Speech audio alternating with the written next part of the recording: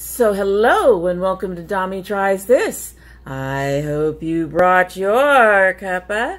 Today's coffee mug was given to me by my oldest daughter. I'm not quite sure where she found it, but she gave it to me a couple months ago, and it says, "Kiss today, hello."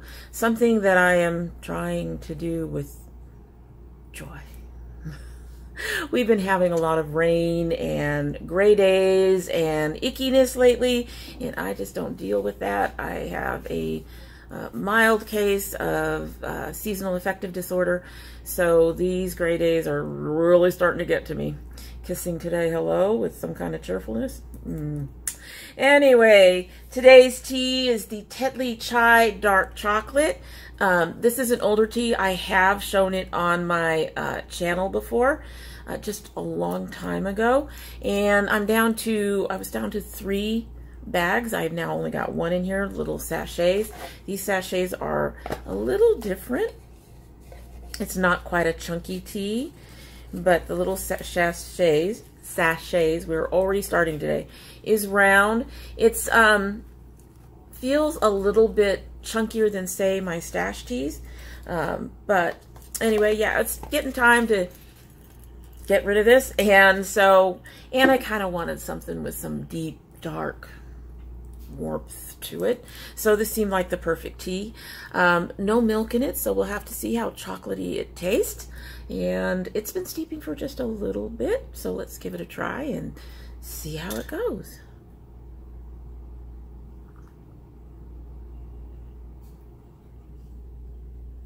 Okay, so yes, you get chocolate, but it's kind of a bitter, almost a bitter chocolate. I think some milk in there would have probably lightened it up a little bit. And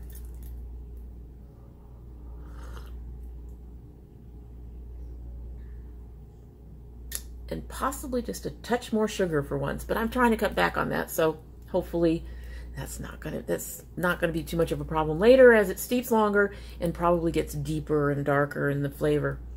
It is good. It just has that slight bitter aftertaste that I think works, but I think I'm gonna have to get the rest of it. There is a chocolate flavor to it. I do like that. 2 tea bags might have been a bit much. However, I think 1 tea bag might have been a bit weak, even though this is a nice tall mug. It is also a bit on the narrow side. So as you can read below, we are going to be doing our first update for our Reverse Rouge. But first, we got our Earfleek for the month. So I'm going to go ahead and open this up. Not too sure about what's coming up with the Earfleek. I did do their little quiz recently, and they had no dangles. And I don't do studs because my ears don't like studs. So I'm a little nervous about what's in this package and what I will be getting in the future because I don't like studs. They don't work for my ears very well. These feel like they're chunky earrings. Oh, they are chunky earrings. Oh my. And I'm not going to be able to wear them. They have studs. So they're kind of cute. They have a little leopard print type thing on them. I don't think my oldest would wear these too. But as you can see, they're stud earrings, so I'm not even going to try to put them on. They are cute. If they had a hoop in them, I would probably go ahead and give them a try. But I will have to say that this is not something that I would wear on a regular basis, or much at all, just from the patterning on them. I remember seeing a number of these in different colors, but these are not earrings that would suit me. Fortunately, this is only like a $2.99 subscription, so losing 1 set of earrings out of the, most of the time that I've been there, not a big deal. Alrighty, so we're going to move right along and get to our Reverse Rouge Challenge. The Reverse Rouge Challenge was created by, as far as I know, Christina Chang.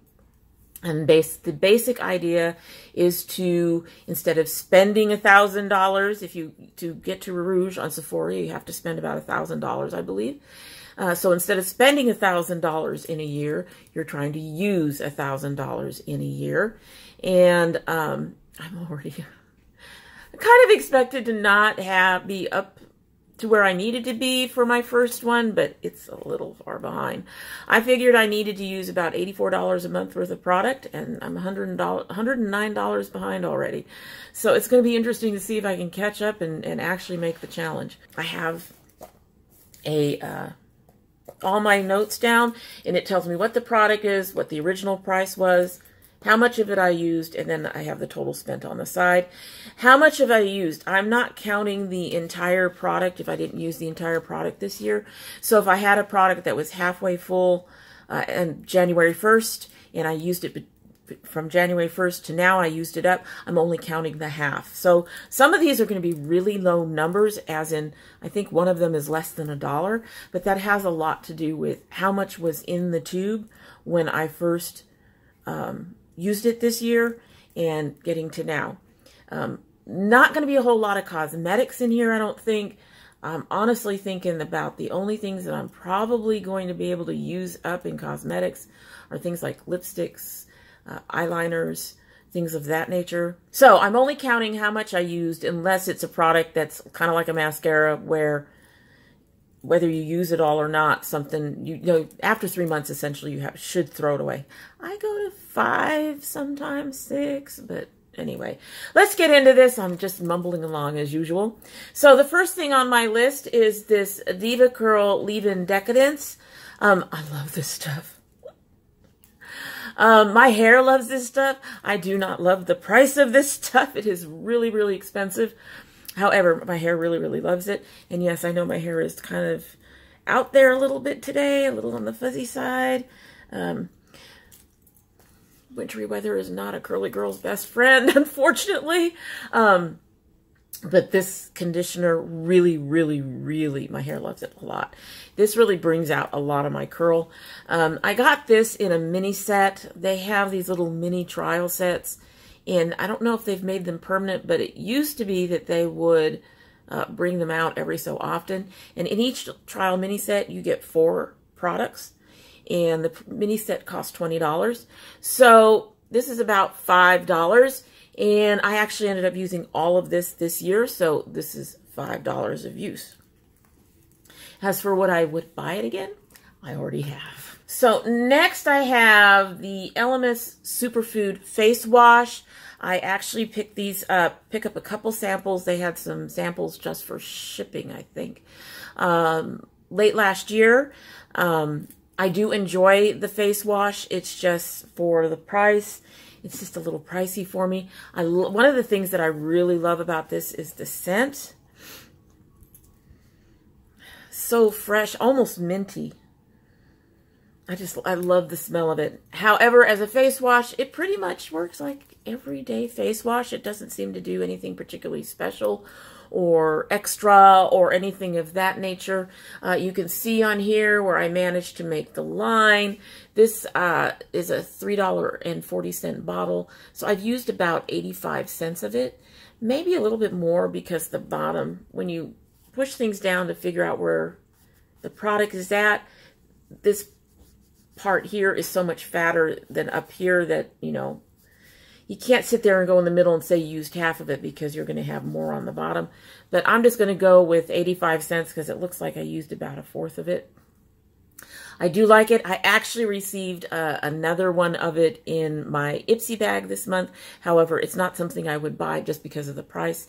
And I do have a face wash that I like that works just as well and is much more affordable. So next is my Jack Black's Intense Therapy Lip Balm. This has skin protectant, broad spectrum sunscreen, and this is in the natural mint and shea butter. It has an SPF of 25. I love this stuff. I have two other tubes of it in the house. I need to pick up another one because one of those is about to run out. But yes, I really, really love this stuff. This stuff saved my lips. When I first picked it up, my lips were really chapped and dry. It was 2 winters ago, so 2017 in winter. And my lips were really chapped and dry. And I started using this only at night. and it took care of it. It softened up my lips, and I don't have chapping. I don't have dryness anymore. I now keep one out in my living room for during the day after I take off all my makeup, and I keep one in my bedroom to continue to use as a night therapy. This is an $8 lip balm. However, I think it is worth every penny, and I have used about $4 of it. So probably a little less, maybe $3. But I'm going to count it as $4, and I've got 2 more going, which will probably also get used before the end of the year.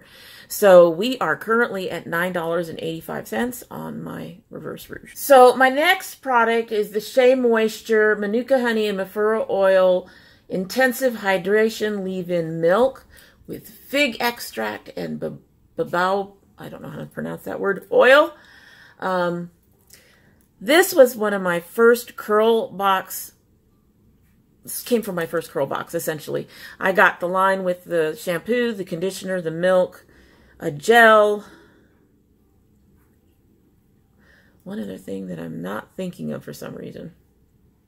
No, not the mask. I bought the mask separately. Anyway, this stuff saved my hair. This is one of the first products I received when I started trying to take care of my hair. My hair, I had been using, you know, $1.99 shampoos and conditioners just because of the price. They had all the crap in them that you're not supposed to have in your shampoo and conditioner, especially if you're a curly girl.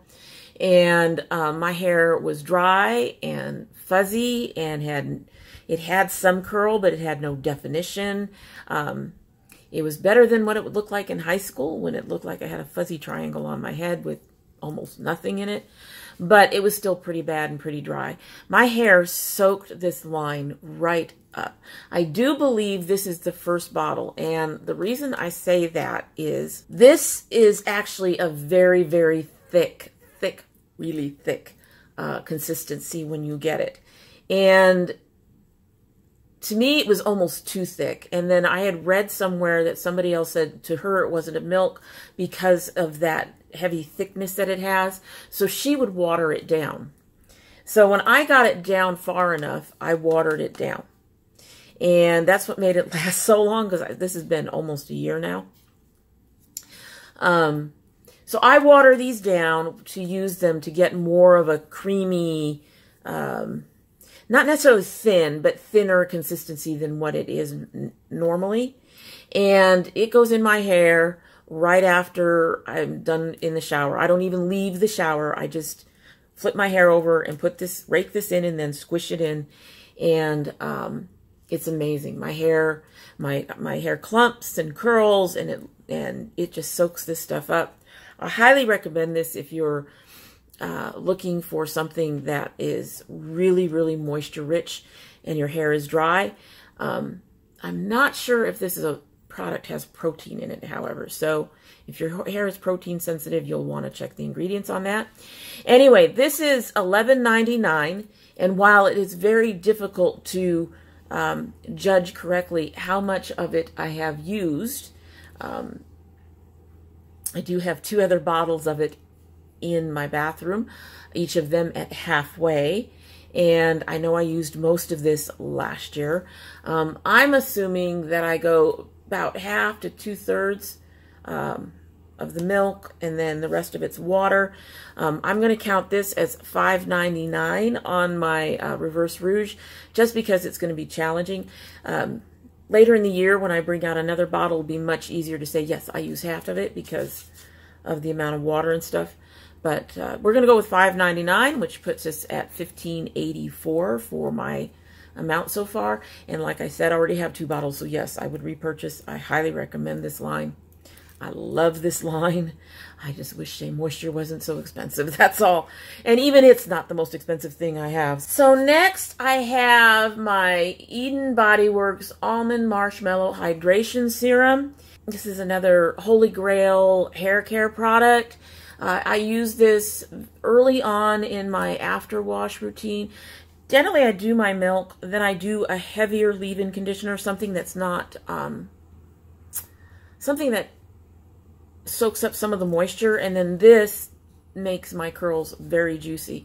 This brings a lot of that moisture back in. It can also help support the gels that I use, and can actually be used as a light gel on its own. I've already purchased 2 more bottles of this. I have one that's going and one that's a backup. This costs $9.25, and from my line, right about here, I figure I have used about $2.31. This is an excellent serum, and another thing that I highly recommend if you have dry hair. Again, this is something I got early in my journey. The Manuka Honey line came in a subscription box. I bought this separately, and it came in a separate box, and it came about the same time or just after that first subscription box, and I have been using it ever since. So this is a holy grail item, and yes, I will continue to keep repurchasing it. My hair loves it as well, and if you need moisture, definitely consider picking this up. This is my little bucket that I'm keeping all my stuff in. So I'm slowly emptying out. This is the one absolute cosmetic thing in my bucket this time. I'm not expecting to be able to get through much in terms of the actual makeup. Highlighters, blushes, all that stuff lasts forever. I might get through 1 or more of my foundations by the end of the year. Almost all of them are new, fortunately. Lipsticks, I'm going to have to figure out a way to judge, and I haven't been doing it. Suspect I'm going to have to weigh them. But anyway, talking about this. This is the IT Superhero Mascara. I got this in a BoxyCharm in October. I used it up until about the middle of February, and October, November, December, January, February. That's about as long as I'll go on a mascara. It's just, you're supposed to throw them out after every 3 months. I try to push it to 4 or 5 months. However, this was starting to get clumpy, and with my eye issues, I have to be very, very careful because of that. So I figured it was time to go. I had hoped to make it through to next month. Like I said, with the clumpiness and my eye issues, I just didn't want to take the risk. It's an okay mascara.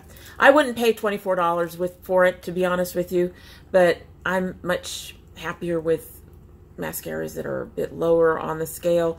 My favorite mascara is the Urban Decay Perversion, and I can get one of those for $11. I enjoy using the Maybelline Great Lash as a base. I can get that for $5. So yeah, I tend to go on the lower end and prefer sample sizes on mascaras than to full sizes because you have to throw so much product out. Anyway, as I was saying, this was $24. I think I used about 6 of it going by the months.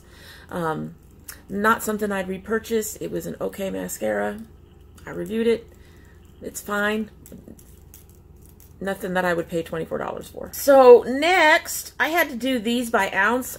For a while there, the Hush app was giving little samples. That's how I found this, and how I found another one. This is the Liquid Blender Cleanser. I can't say that it's really special, honestly. The Blender Cleanser is $2.60. I can get a lot more of my Ajax antibacterial dish soap that I prefer to use for less. And I think the dish soap, especially with the antibacterial, does a decent job. It's okay. It's a soap. You can use it on your, your blending sponges. But it's not something I would actually go out of my way to purchase. I used about half of this for this year, so that's about $1.30, and we are up to $25.45. Next is the Elemis Pro-Collagen Marine Cream. This came with my Elemis face wash with the little kit I bought. Honestly, didn't see this do anything. It's an anti-aging cream, wrinkle cream. I don't have a lot of wrinkles. In fact, I don't really have wrinkles. I do have creasing under my eyes. I do have texture under my eyes. Didn't notice this doing anything for any of that. And honestly, I don't like purchasing I don't like purchasing products that are supposed to prevent something because you can't tell if they're actually preventing it, if that makes sense. So to me, it seems like we're going to prevent aging. Well, one, you're not actually going to prevent aging because everybody ages. But two, it's just extra money going to something that you don't even know you need. You don't even know if it's going to work. Just keep, I mean, I do have some stuff that to me is what's keeping my skin looking as good as it does. So not sure I could actually look much better in terms of that. My skin has been doing very, very well, other than the problem I had this summer. So something like this just seems a bit, I don't know. And this one, this little tube would be $38.40 to purchase. Like I said, I bought these as samples, and some of these samples you could just, they were just for the shipping. I used about $12.80 of it. I would not repurchase it. Like I said, I like the face wash. I do like the moisturizer. They're too pricey for me, I think. And I can find other products that does the same thing without having to empty my wallet quite so much. So next is actually a holy grail item for me, and I'm really kind of upset that Hush is no longer carrying it, because I found it in a sample of from Hush. I purchased my first and my second bottle, which I shouldn't say jar, which I've just started from Hush, and that is the Klairs Vitamin E Leave-In Mask. I do not use this as a mask. I use this twice a day, and my recent bottle, this jar didn't come with one, but my recent jar came with a little spoon, which I think is nice because the little sample was slightly different consistency than this, and since it was in a little packet, it was a lot easier to control how much of it I took out and used. I use this twice a day on my skin, and the little itty bitty spoon that they have actually helps portion it out better, I think, and still gets it all over my face and down my neck. So when I had my issues last summer, I was using vinegar and doing a few other things to help clear it up, but I'll be honest with you, I think this finished clearing that up. I use it twice a day. You don't rinse it off. It says mask. It's more like an extra boost in hydration and more like a serum to me, and I think the vitamin E is what really helps keep my skin looking good and healed. And I've noticed that if I do have any issues, this really seems to help just clear everything up. This is $27 a bottle, but it is absolutely worth it. If you get one item that's a high-end skincare item, I highly recommend that this be it. As you can see from the line, I was about halfway when I started, and I think I used it up a lot faster because I've had this for some time, actually. I think I've had this for closer to 5 or 6 months since my problem was in June and July of last year. I think I got it mid-July. So I've actually used quite a bit more the last couple of months than I did when I first got it, and so I think that little spoon's going to help with that. But so I've used about 1350 of it, and we are at 5175. And again, just like the Manuka Honey Mafura oil, if you're looking for moisture, this is it. If you're looking for something to really help your skin, this is it. Highly, highly, highly recommend it. And yes, I've already purchased a new one, and I will continue to do so. So next I have the Shea Moisture Manuka Honey Mafura Oil Intensive Hydration Conditioner. As I mentioned with the milk, this line is just the best for my hair. It really, really loves it. Very moisturizing. Unlike the milk, well, like the milk and unlike the milk, I do tend to actually mix this, but I don't mix it with water. I mix it with the Oars conditioner that I love so much from another curl box that I got. That one gives it a lot of scent. The two of them work really well together. They are very similar in how my hair reacts to them. And so again, that's to help cut down the cost, because the Oars is like $5 a bottle and this is $12 a bottle. I'm not sure if this is my first one or my second one. I think it's my second one, because we are talking about a year, and us curly girls use a lot of conditioner. And I didn't get the ores until October or something like that, much later in the year. So definitely used a lot of this up. Anyway, again, it's a great line. It's a great conditioner. I love the pump. The pump makes it easy, except for when you get to the very end. Then you kind of have to turn her down and just kind of bang it on your hand. But other than that, it's a really nice, thick, moisturizing conditioner that I do recommend. Like the milk, it's $11.99. I did use probably about $6 of this, maybe a little less. I'm guesstimating because I didn't put a line on it. Only because when it's in the shower, it's a little harder to tell. So we're just guessing at $6, and that puts us at $57.75 for the first 2 months. And my last item that I have used up for my Rouge challenge is the Ors Olive Oil Style and Curl Defining Smooth and Whole Pudding infused with coconut oil. And it says for restorative shine. I did not use this for styling. I actually don't like puddings for styling. I'm finding I do like butters for moisture and stuff like that, but I don't like pudding type styling creams. I actually much prefer a gel, a light gel, but a gel. And so I ended up using this as a pre-conditioner, not what it's intended for, but with the coconut oil and all of that, it actually did work for my hair. However, not something I'd repurchase again, because that's not what it's for, and I don't use it what it's for. So it's good. It did moisturize my hair. It did help when I was shampooing, but again, not something I would repurchase. This would cost $6.29, and I didn't use that much of it. I don't think I marked. Oh, I did mark it. So right about there. So I used, I think, about $1.58 of it, $1.59, which puts me at $59.32 so far on my Reverse Rouge challenge. I've got a long way to go, folks. Long way to go. But from this point on, well, there's a few products still that would probably end up being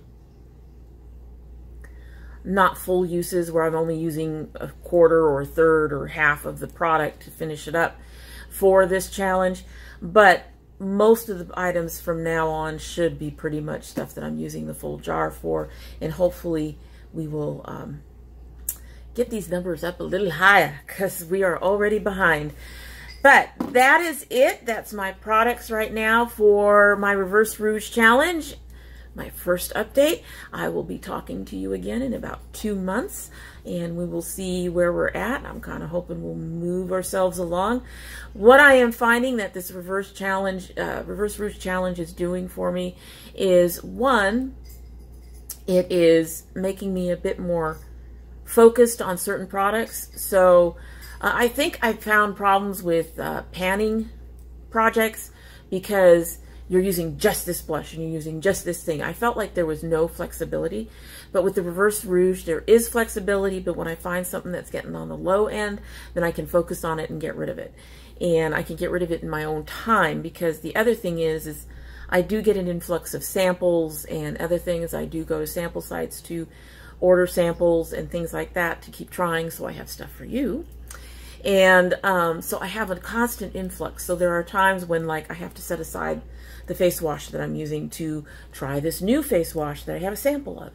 And so the panning project can be a little more difficult for me to do, because it requires a lot more focus than I find that I have and I'm capable of doing. So this challenge, however, has that flexibility where I'm using it up. It's for the whole year, and I can get back to it at any time and not feel like I failed, and hopefully finish up whatever it is that's left out of that particular product. That's where we're at right now, and I hope you, if you are participating, I hope you're doing really well in your Reverse Rouge. So that's it for the day, and I hope you liked what you've seen. And if you're not subscribed, I hope you will subscribe and hit that notification bell so you know when I upload. I currently upload 4 days a week, Monday, Wednesday, Friday, and Sunday.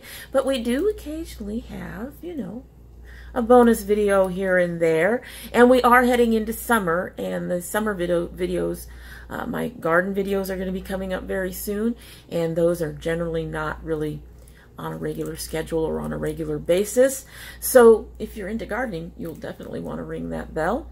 And if you're part of my notification squad, you will want to check both your bell and your subscription, since those are both being problematic for a lot of people. But if you don't subscribe, well, we would be disappointed and sad. However, you're always welcome back. We're always open to having company here.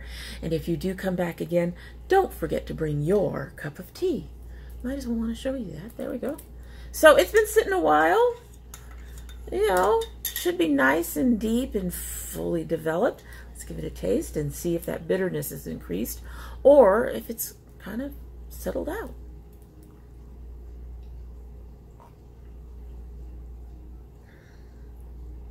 The bitterness has increased, not a lot, but I'm definitely getting more of it, and I'm getting it earlier in the sip. You do get the chocolate.